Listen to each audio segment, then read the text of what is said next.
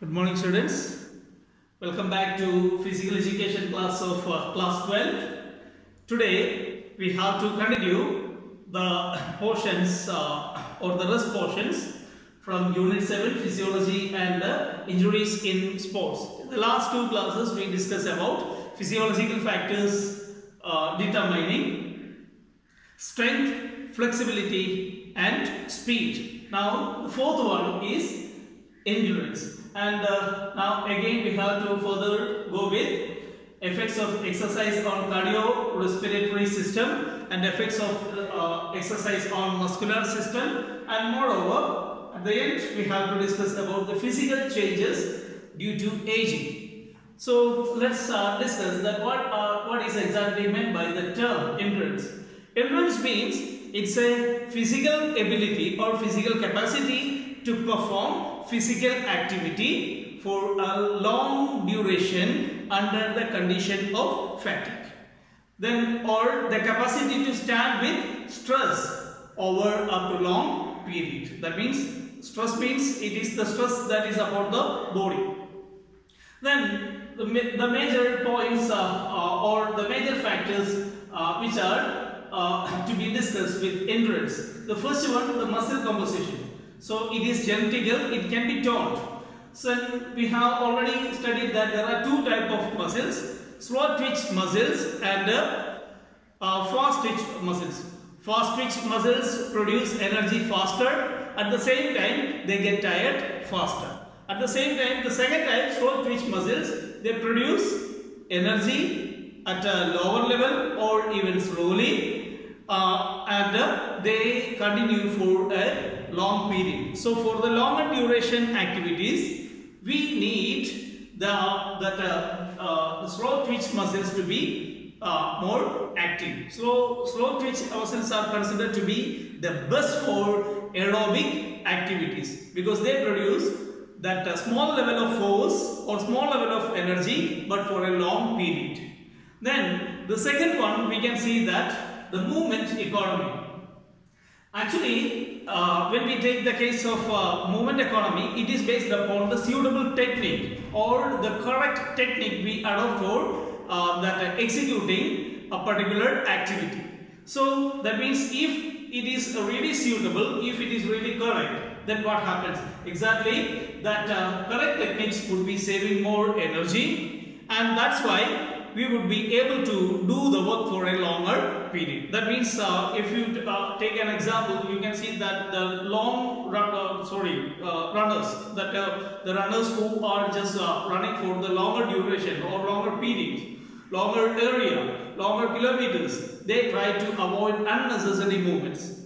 Why? Because that movement economy would be best to them. It is the best strategy to save energy. So they just avoid doing unnecessary works or doing unnecessary movements with the body to avoid the loss of energy. The third one, we can see that it is considered to be the aerobic capacity. What is exactly mean by the aerobic capacity? For a longer duration activity, we can see that aerobic capacity means it is the regular energy supply required for the longer duration endurance. That means if you would be doing for a work for the longer period, we need more energy, for which we need a large amount of oxygen required to our muscles as well as organs. So that is actually that how more oxygen would be just brought in. So then we have to discuss about 2 points, that oxygen intake capacity of lungs and again oxygen transportation. So that what is actually oxygen intake capacity? Oxygen intake capacity means it is the capacity of lungs to absorb that oxygen and to be fused with blood. And that means if lungs would be taking sufficient amount of oxygen and would be fusing with oxygen, we have studied about the presence of hemoglobin and red blood cells. Actually they work with the skin. So they carry oxygen to the cells or to the muscles, tissues and organs.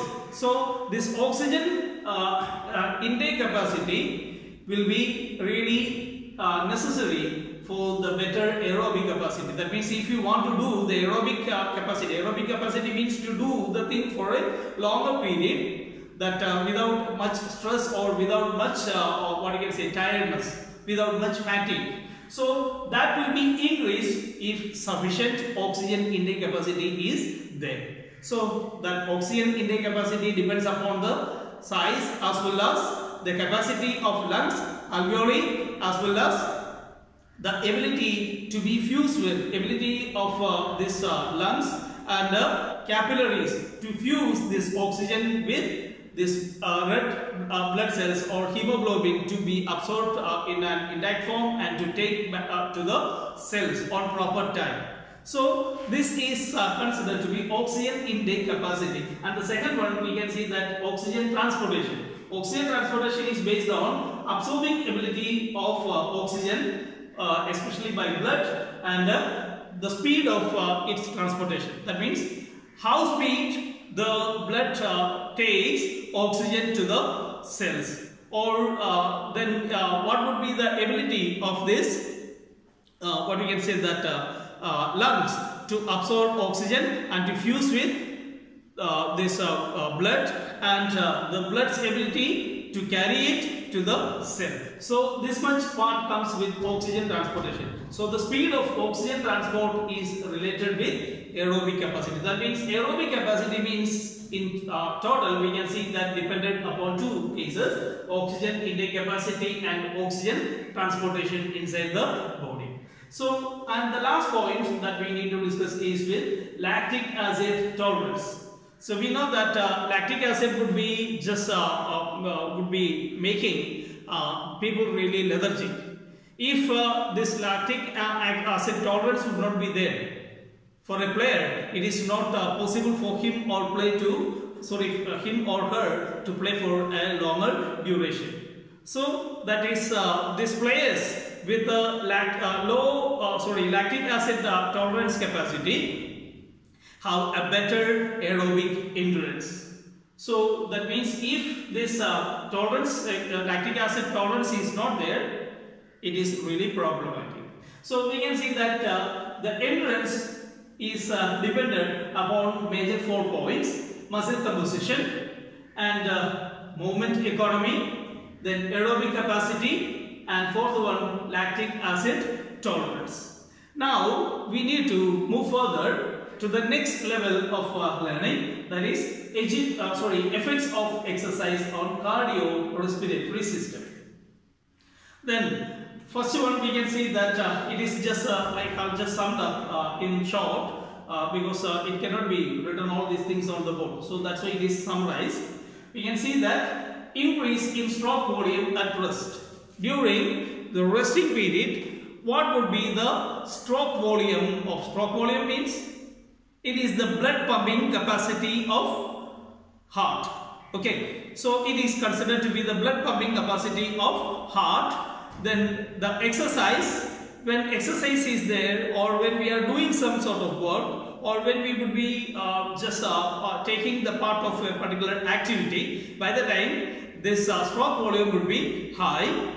At the same time, during the resting period, the stroke volume should be a better level. So that means heartbeats would be of what you can say that would be reaching into a regular tone, or that means toning of heart or heart pumping while we rest or while we take part in an activity. So while we take part in activity, there should be increased pumping condition, or the pumping should be, stroke level should be high. Then only sufficient oxygen can be reached into each and every particular body part to do the better activity. At the same time, while we take rest, that at the same time the heart level or heart beat or stroke level should be brought down by control, and it should reduce the level of distribution of oxygen to the muscles. So when the muscles are at rest, there should be a special rhythm or a different rhythm of beating. Stroke volume would be there, or when we would be doing some work, the stroke volume would be different. This difference, this adjustment of our body to do such a kind of difference, that we call as increased stroke volume. So that means during for a person who would be doing regular exercises, we can see that his heart would be toned. A conditioned rhythm would be there, a conditioned stroke volume would be there.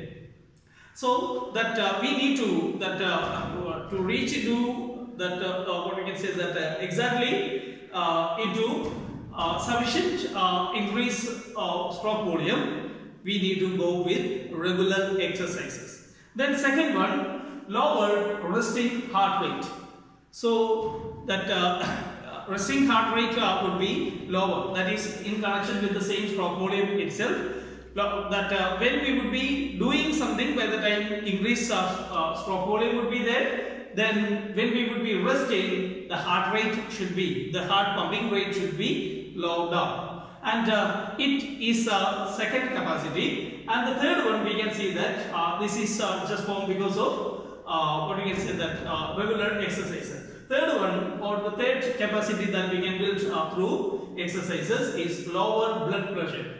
So when we take the case of lower blood pressure, we can see that it is considered to be the measurement of amount of pressure as heart contracts and sends blood to the through the vessels to the different body parts. That means especially to organs, muscles and tissues. So through the regular exercise, we can see that the blood pressure can be lowered. Then how is it possible? Blood would not be getting thickened. So if the blood is really thick, the movement of the blood would be slower. So a person who would be doing regular exercise, that is in connection with what you can say that reducing the fat. So the unnecessary fat or the extra calories would not be sedimented in blood vessels. So by that the blood vessels would be clear, and for a person who would be doing regular exercises, his what you can say that body would be really toned, his capillaries would be toned, and his veins would be really toned, and by that the sufficient blood movement would be there as the part of his body. So when the blood movement is there sufficient, and intake of water and doing this exercise reduces the fat content, by that the blood would be getting a bit looser, so that the blood pressure comes down. So lower blood pressure is considered to be the benefit of a person who does regular exercise. Then cardiac output increases. What is exactly meant by the cardiac output? Cardiac output means when we take the case of this pumping blood. So the blood arteries would be actually when the blood flow increases according to the size of the blood vessels.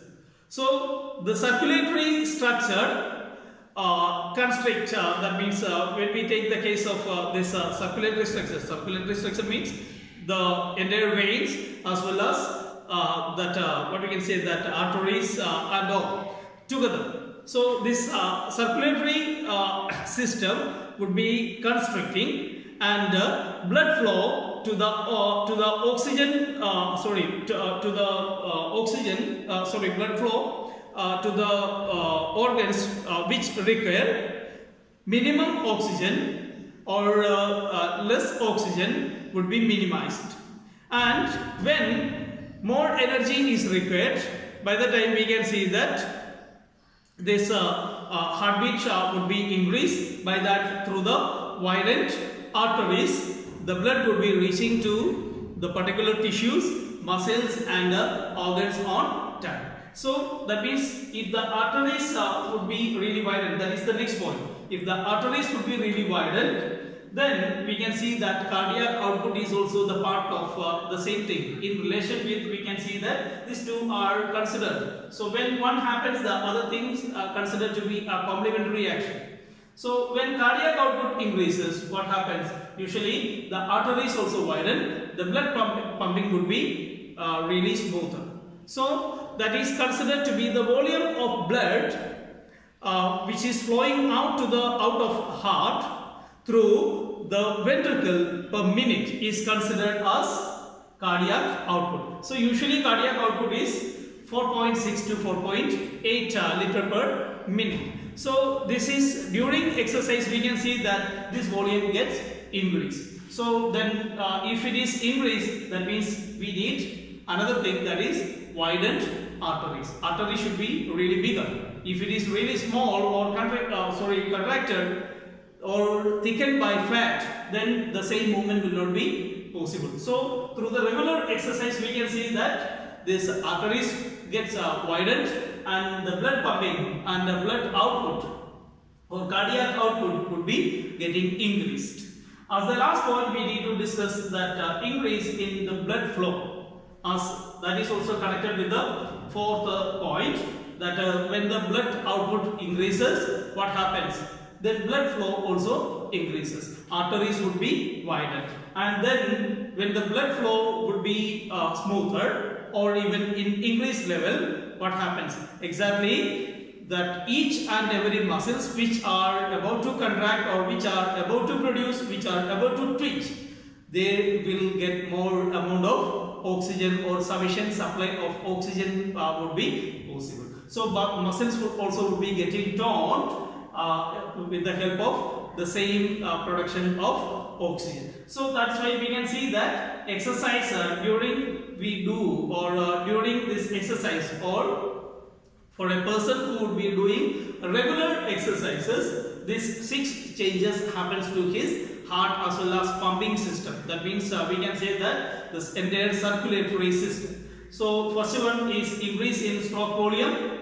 Stroke volume would be increase. The beating of heart, that is also, second one is also connected with the same, that is heart rate would be increase. Increased heart rate would be there at rest as well as at doing exercise. During exercise again it will be a bit more. Then again that lower pressure would be there, that since the blood would be flowing faster as well as would be circulating, and blood pressure, lower blood pressure is possible only because of the rest 3 points, that is cardiac output increases. The blood volume that comes out of the heart is increased, and that's why the arteries get widened, and then again so the blood flow would be increased. For the more blood flow, we can see that means it would be reducing the fatigue as the fat, and we can see that the blood pressure would be lower. So all these 6 factors are the 6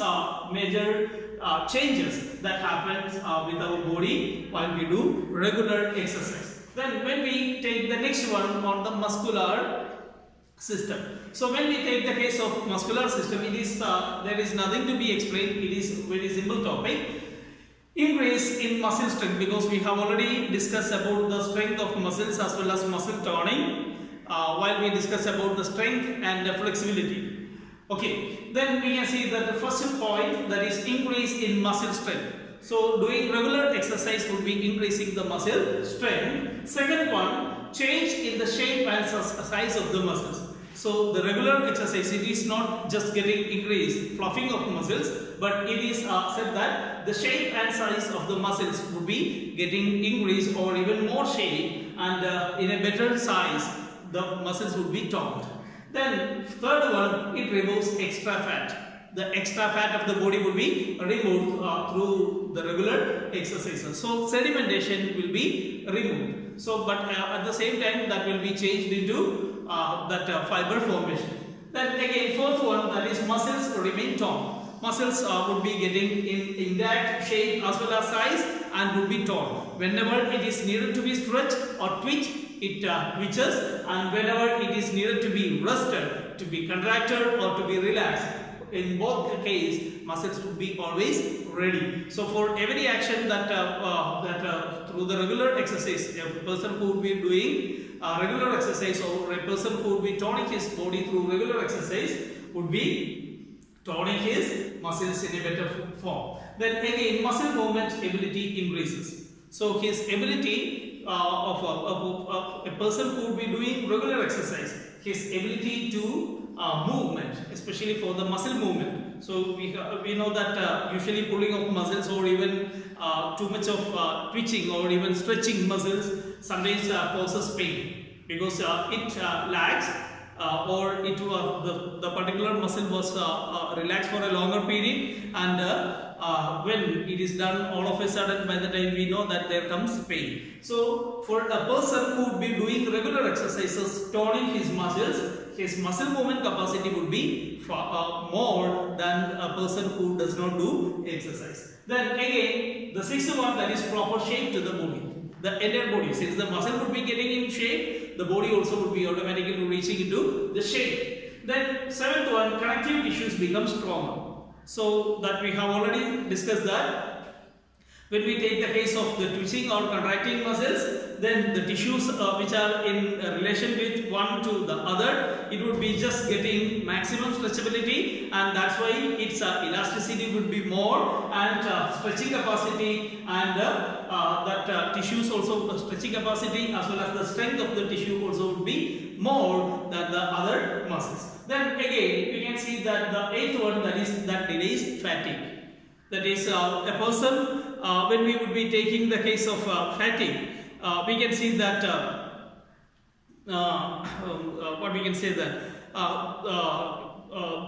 the overproduction or the presence of carbon dioxide or lactic acid phosphate.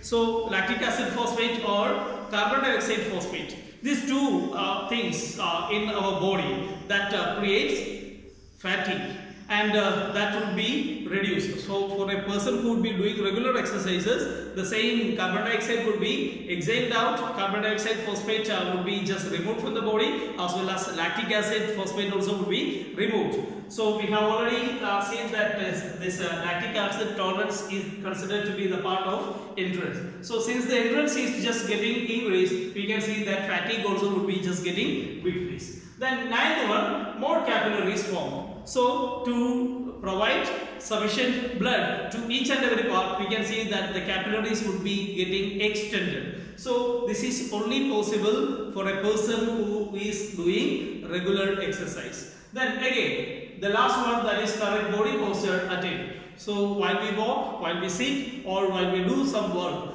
the correct body posture is required to reduce that wastage of energy. So that's why we can see that a person who does regular exercise, his body posture also would be in that condition. So we can see that these are the 10 points: increase in the muscle strength, change in the shape and size of muscles, removes extra fat, then muscles remain toned, then muscle movement ability increases, then proper shape to body, then connective tissues become stronger, then which delays fatigue, then more capillaries are formed, then correct body posture is attained. These are the major benefits one would be getting, benefits attained by the muscular system while doing regular exercises. Then the last point that we need to, or the last topic that we need to discuss is physical changes due to aging. So when we take the case of aging, we can see that certain things, certain changes happen to our body as well as our different organs or different systems in our body. First one, we can see that decrease the physical strength, endurance and flexibility. This is a really common thing. We can see that aging, as the part of aging, the reduction of strength, endurance as well as flexibility happens with the body. Then next one, we can see the decline in efficiency of circulatory system. The circulatory system intake, that means usually that is considered with the lung capacity. The lung capacity would be a bit slower or even would be reduced. That since the lung capacity would be reducing, we can see that along with that the circulatory system, that is cardiac system or the circulatory system also would be just getting reduced. The speed of pumping, blood pumping gets reduced. So by that what happens, that the oxygen intake capacity also just gets down. And moreover, there is another thing that we need to talk in connection with the same change in the respiratory system. That means lungs capacity to what you can say that to take sufficient amount of oxygen also get decreased. We can see that lung capacity is just based upon the elasticity of lungs. So as the part of aging, this elasticity is just reduced, and by that oxygen intake capacity also gets reduced. So that's why we can see that the carrying capacity of blood is also getting connected or is also connected with respiratory system. So that's why that transportation also would be of lesser amount. So that means all the body tissues will not be getting sufficient amount of oxygen at a time. So what happens? That weakens the muscles, or that weakens the cells, or that weakens the entire organs. So this is the part happens with respiratory as well as respiratory and the circulatory system. Next one, change in urinary system. So we can see that urinary system is just getting changed, which is considered as a normal change as the part of aging. Then during this aging, we can see that the mass of kidney would be getting decreased, and its decline in size and function that would be affecting the blood filtration, as well as that decreases the chance of urinary infections or urinary what you can say that infections and related issues.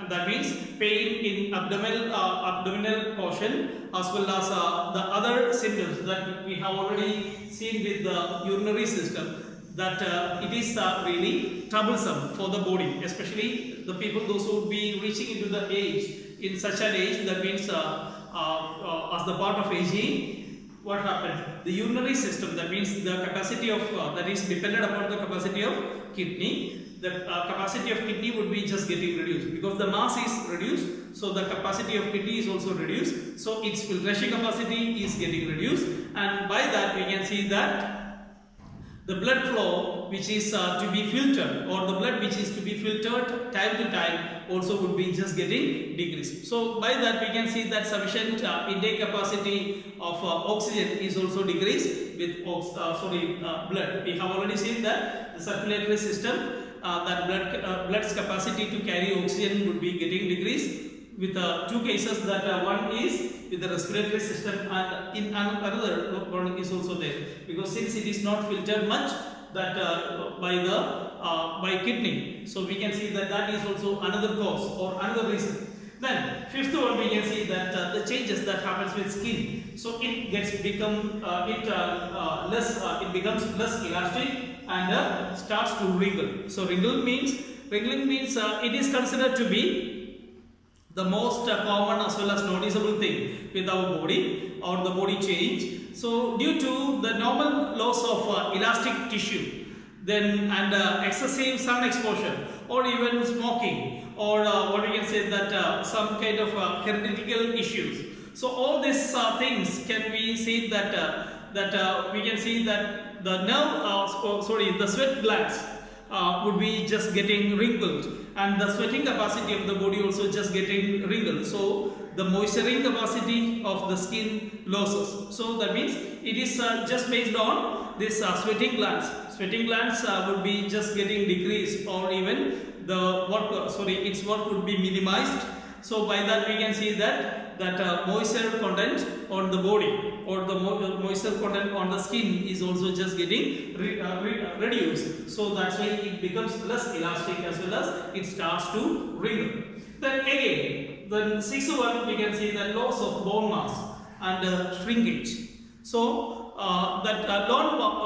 bone mass starts to get reduced because of shrinking of bones. So it can be seen with the weakness,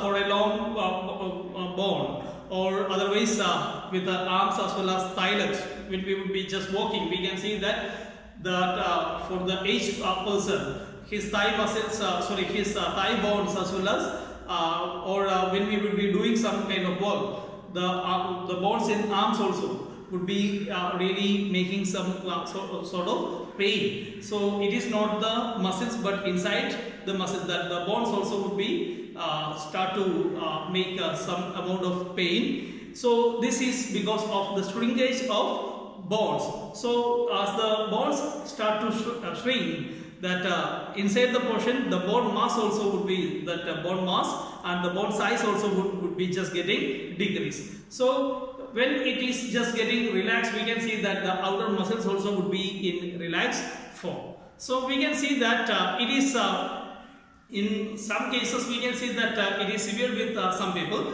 but not with all. Then again, the second last point, that is change in flexibility, that we have already seen that the body's ability to move and the flexibility would be just getting decreased as the part of aging. The elderly person loses the flexibility of the lower back as well as hip very faster. So when we take the case of this range, the range of these joints also would be decreased. That the range of joints means that ability to stretch or ability to just contract or to pull something or to catch something tight, all this capacity would be just getting reduced because of the shrinking of bones as well as shrinking of muscles. And that's why we can see that the change of flexibility, that the flexibility also changes or getting reduced. Then the last point is change in nervous system. So we can see that the number of researchers, we can see that and the studies, they show one thing, that the reaction of time, the time reaction and the movement that makes that slows down or decreases the range of nervous system also down. That means blood flow to the brain would be just getting decreased with, and at the same time the age would be increased and the blood flow would be decreased. That causes the loss of or even the death of some of the cells. That is part with the memory loss too. So it is that memory would be just getting reduced over there. The loss of the things that happened before very long back cannot be remembered easily, and the motor activity also would be or sometimes will not be properly coordinated by the brain sometimes. So that makes a hodgepodge in the brain. So that means it is in connection with the efficiency of circulatory system. Since the efficiency of the circulatory system gets reduced, we can see that most of the muscles, most of the cells in brain also just getting in a decreasing mode. That means the number would be decreased as well as the size would be shrunk into shrinking condition, and moreover we can see that the coordination of the total body work also would be decreased or badly affected. So these are the major changes that happens with aging. So let's conclude today. We will just discuss the sports injuries in the next class. Till then, be safe and sound at your home, and stay at home, and may good God bless you. Thank you.